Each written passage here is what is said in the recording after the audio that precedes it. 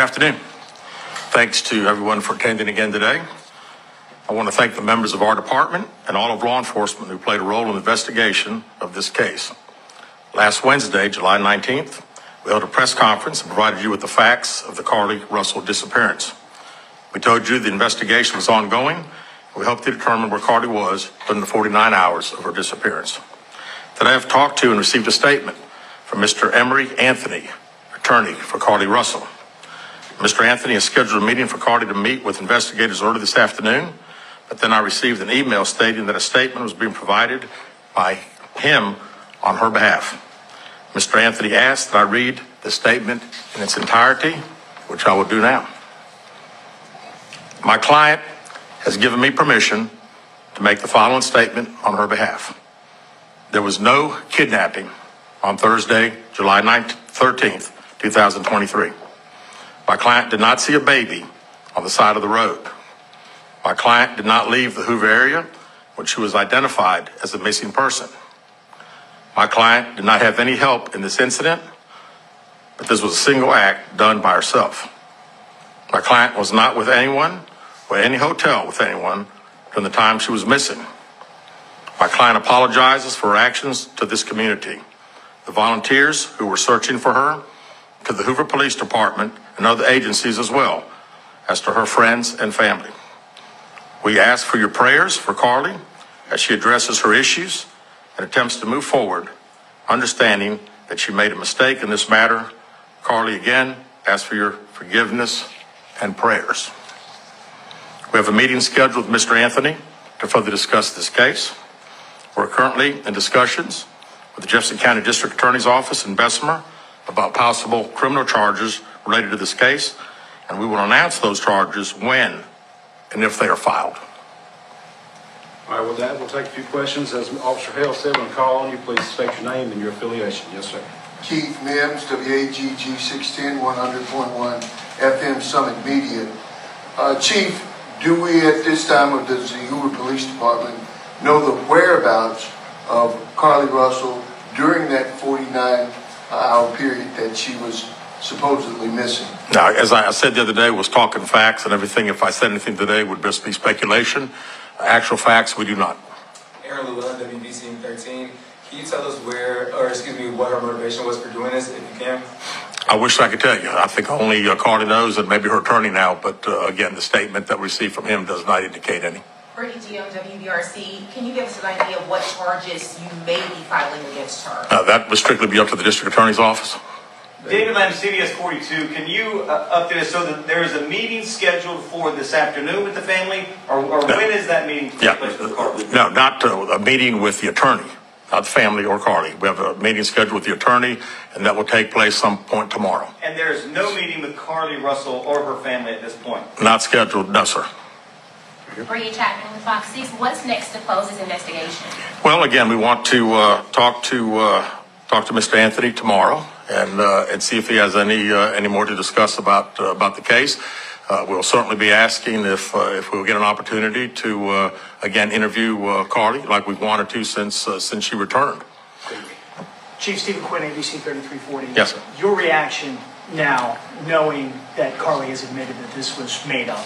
Well, I'm glad that we got this. You know, we certainly laid the facts out to you guys and to the national media that had a lot of interest in this particular case. The sad thing is that again, there were so many people that were involved, took this thing very, very seriously, and again, we wanted the focus to be bringing her home. She got home. We're very excited about that. It is what it is. The facts, I think, last Wednesday pretty much showed that we knew that it was a hoax. Lisa Crane with WBTM 13. Do you know the expense you went to during this search? And if you don't have a dollar figure for us, just how big it was for you guys? Well, it was all hands on deck, and we don't have a dollar figure yet, but we're certainly working towards getting one, and not only ours, but there'll be other agencies that had a lot of support that they gave us and had monetary expenses themselves. Right here. Jonathan, with JLR investigates, are the parents under any investigation? You know, as I said the other day, We were going to try to determine exactly those 49 hours. So right now, anything's on the table. We still don't know what happened to those 49 hours, where she was. Did she have any help? We have no idea. I read the statement from Mr. Anthony. That's all we know. Keith Mims, WAGG 610 Summit Media. Chief, let me ask you this. What do you think prompted or provoked Carlee to do this kind of thing? And are there any kind of mental issues that the police department or the public should be concerned about, or just what? Not that I'm aware of. I mean, it's, this is this was an elaborate deal. I mean, when you talk about calling a 911 and being up on the interstate, again, it would all be conjecture. So really, I don't know. I was hoping that we'd have an opportunity to interview and we'd be able to ask her those questions. Were any others involved in putting this story together for her? Mr. Anthony, in his statement, says there was not. Right here. Liviana Calmes, WPRC, Fox 6 News. You said that you had a meeting scheduled and it kind of switched into a statement. Did they give any type of reason that switched? No, they did not. Back here. Aaron Llewellyn, WBTM 13. Just for clarification, Carlee Russell is not in custody right now. That is correct. That is correct. Last question with David. David Lamb, once again. So, first of all, when did you actually see this letter? And second of all, do these admissions and the content of the letter alter the investigation at all? No, not at all. We'll continue to investigate. We're still trying to determine where she was during those 49 hours. But I am glad that we received this. It at least puts some of the social media super sleuths hopefully at rest for a little bit as far as the conjecture of what everybody thinks took place. We know that by her own admission, it didn't happen. And, we're thankful for that. All right. Thank you guys very much.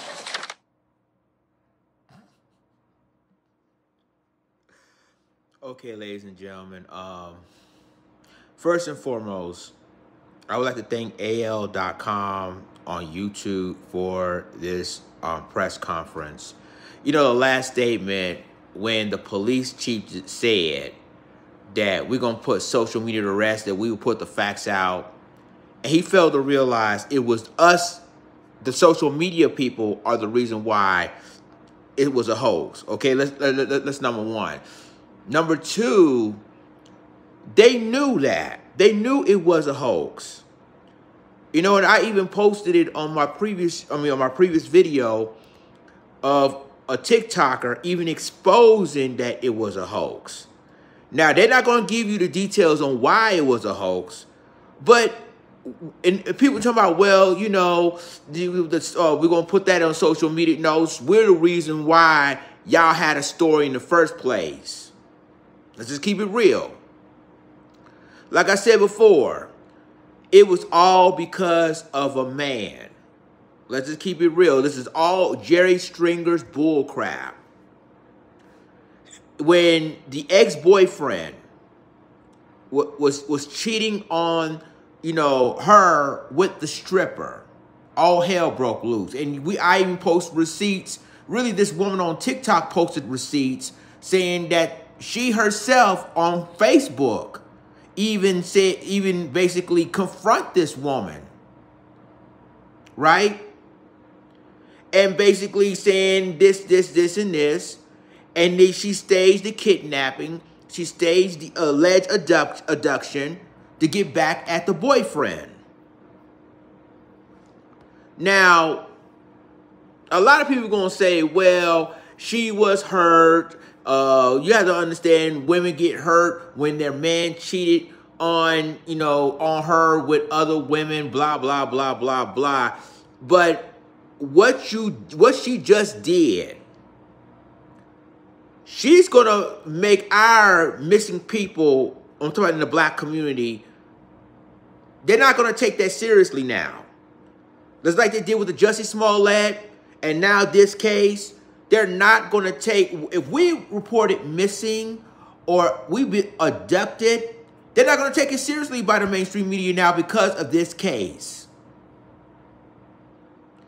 And for those of you and I'm going to be honest with you,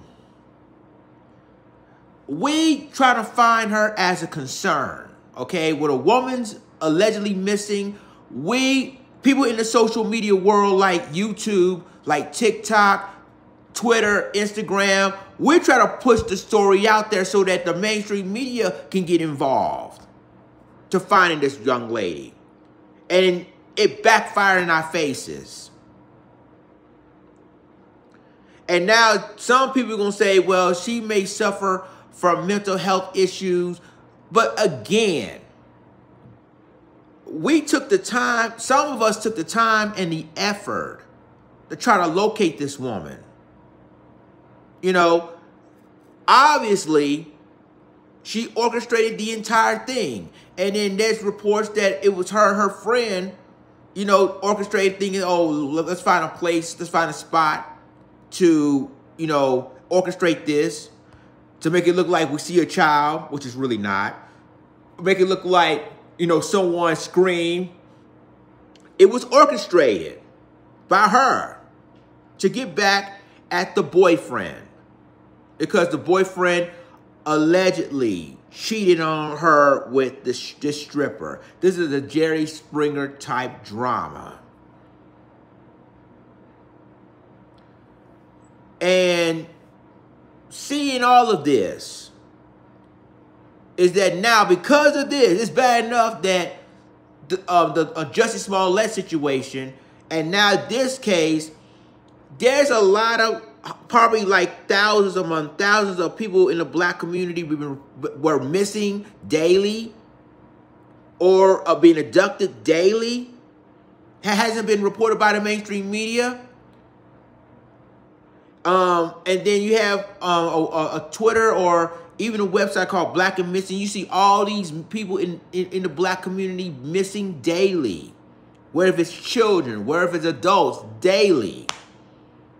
And now because of this story, the mainstream media ain't going to take us seriously now. Because of this. And then now they don't want, see, you notice that the parents, again, don't want to talk to the press because they're embarrassed of the situation. You notice that the lawyer is talking in their behalf now. Normally the mother always go on the press getting interviews and everything else. Now they stopped. They're not doing that anymore. And now this story is making us, people who are content creators like myself, or people on TikTok, or everybody else that try to report, try to be as a concern, trying to find this woman, it's making us look bad over a Jerry Springer type mess. And then there's other stories, like I told you before, there's reports that she didn't even finish medical school. I mean, she was on drugs so bad. So, I mean, so much stuff going on that the media is covering, or not covering, excuse me. And social media is covering and showing receipts. But, you know, when a police chief ended and said, well, you know, we're going to end all this social media stuff and put the facts. If it wasn't for us, y'all wouldn't know about this case, number one. And number two, y'all wouldn't even know about what she did. It wouldn't even be out there if it wasn't for us. For the commentators out there. So don't say, oh, we're going to kneel that we'll tell you the truth. I just couldn't believe that the police chief would even say anything like this. But I'm not surprised, though. But it shows you can't run away from social media. You can't. Whatever you do in the dark, social media will find it. And it will be all black plaster. That's exactly what happened to the Carlee Russell investigation. We in the social media found something involving this case. People on TikTok exposing this woman. Matter of fact, on Facebook, that, yeah, she caught this man cheating on her with a stripper. And she do this fake kidnapping to get back at him. But y'all choose to ignore people in social media because y'all know we bringing receipts. We bringing the facts. Not the police chief. Not Carlee Russell's attorney, even though Carlee Russell's attorney are now saying this, that it was indeed a hoax. But let's be real. It was people in social media showing receipts that they did dirt fighting about Carlee Russell's situation on her Facebook. People in the social media did that. But y'all choose to ignore that. Y'all didn't even give us applause. That's why the police chief said what he said. Well, we're gonna kneel that social media stuff if we show you the facts. Oh, really? If it wasn't for social media, you wouldn't even know it was a hoax. You wouldn't even know that she orchestrated the entire thing. Anyway, y'all let me know what you think about this in the comments, and I'll talk to you in the next video. This Lions Den signing off. Deuces.